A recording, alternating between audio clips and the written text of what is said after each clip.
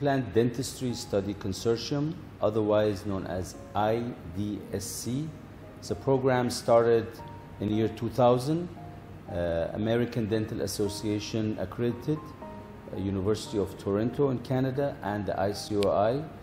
Locally, we have the KHDA and the Dubai Health Authority. So we have 4 accreditations for this program. In this 20 years, we have had hundreds of cases that was treated in the program.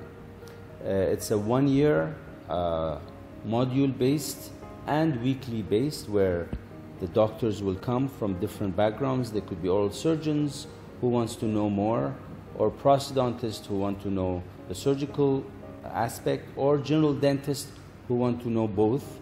They will join the program. They'll place 10 implants, restore them.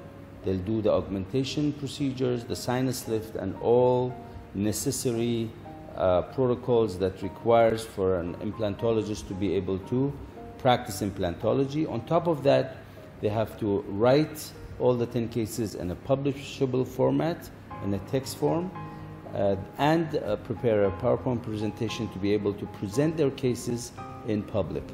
This program is 120 credit hours.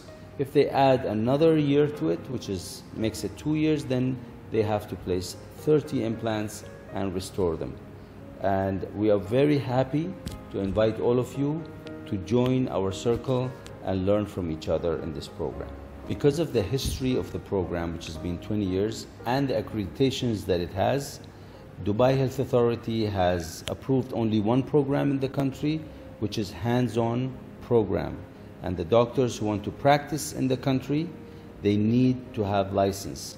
So this is the only program that eligibles the doctor who come from abroad, if they want to practice implant dentistry in the country, to come take the course, get their license, and then officially they can practice implant dentistry in the country. A protocol-based implantology program is what makes it different from other systems.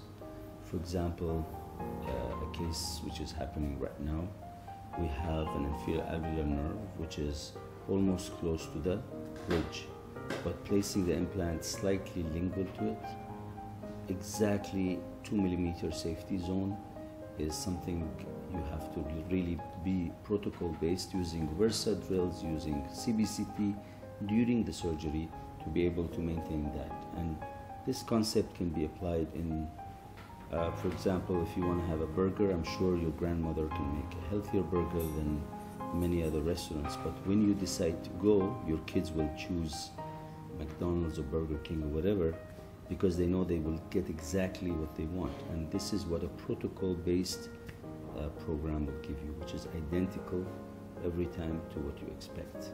We are very blessed to be able to have all these articles published in international journals, and we are trying to keep up with minimum of 1 article a year, and that definitely helps us to be available for different doctors with different projects. We appreciate DentistChannel.Online to be supporting our thoughts and our publications, that other doctors can have access to our articles which gets published, and hopefully we can serve the entire community in a better way.